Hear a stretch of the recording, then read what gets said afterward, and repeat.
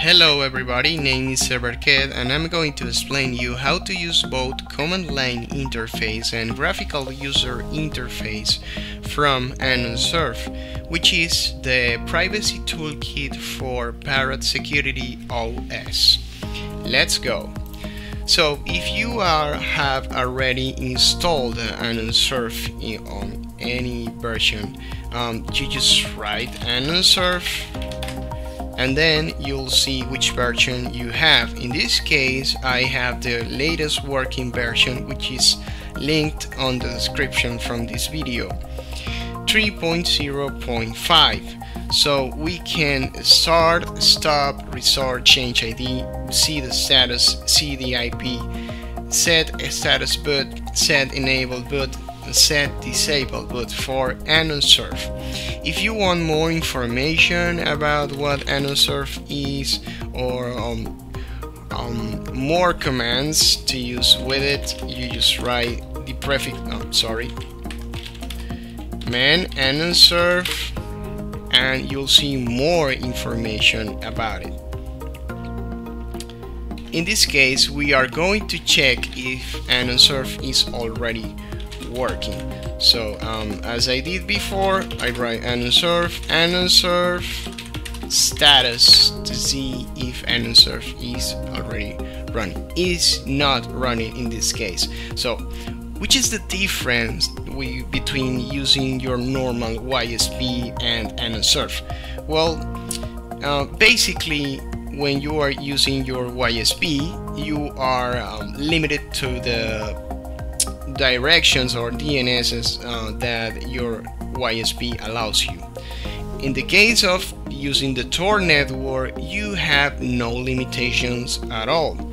Most of the people use this to browse inside the dark web or deep web. But actually the Tor network just allows you to see any content that is hidden from the clear net, which is the internet. The normal way to browse that allows you your YSP. So we are going to activate AnonSurf and we are going to tell it that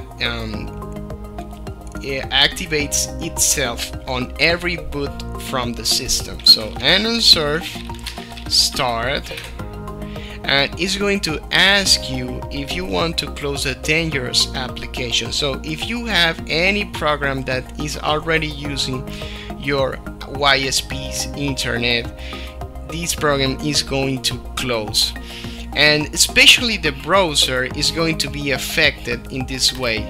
As you see, I have to write my root password.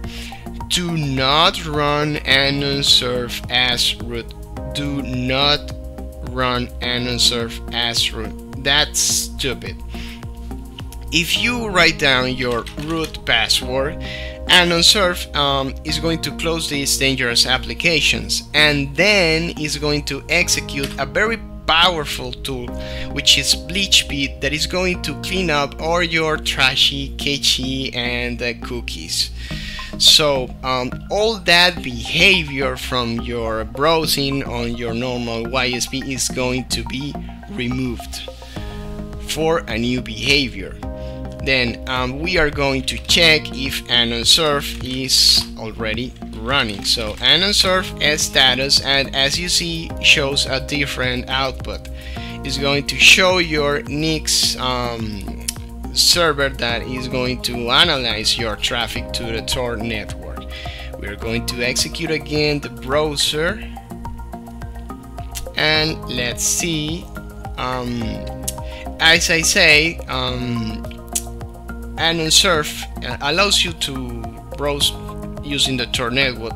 This connection is slower than your normal connection, so you have to get used to not so speedy connection as with your normal YSP.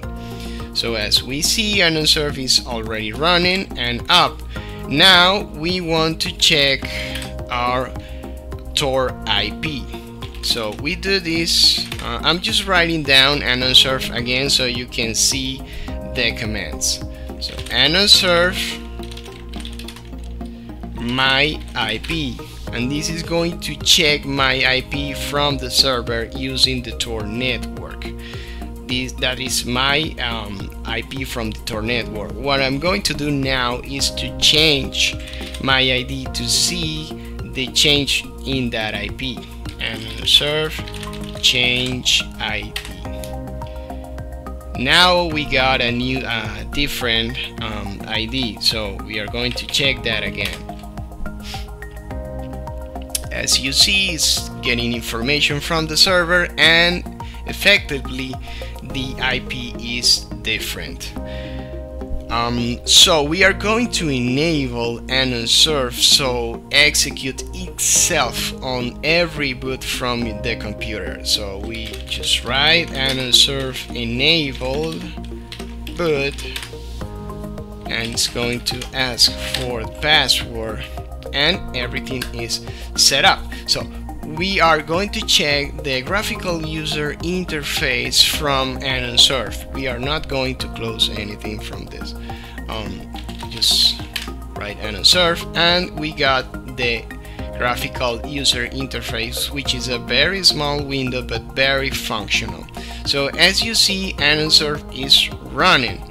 If I stop the service, it's going to ask for my root password again, and it's going to ask me to close the dangerous application and clean up my cache and cookies and trashy information from my browsing behavior using the Tor connection. So we see the details, and as we see here, AnonSurf is actually activated on ActBoot. So we can disable this by just pressing the button. It's really easy. You see the change here, you can go back. So we start AnonSurf, and it's going to close dangerous applications, going to clean up my trashy information, and it's actually running. You can see the details on the Nix server as you do by using the command line interface. You can change your identity. Let's check our IP. It's going to get information from the server, and let's see.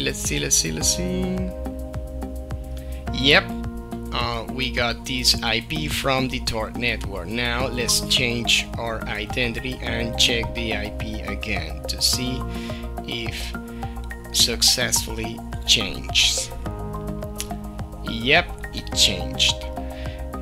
Well, this is AnonSurf, a very powerful tool to browse the internet with safety, with privacy. You can contribute to the project and be part of it. Please subscribe to the channel. Thank you very much. If you have any question, just leave your comments, leave your like. Thank you very much. Browse the way.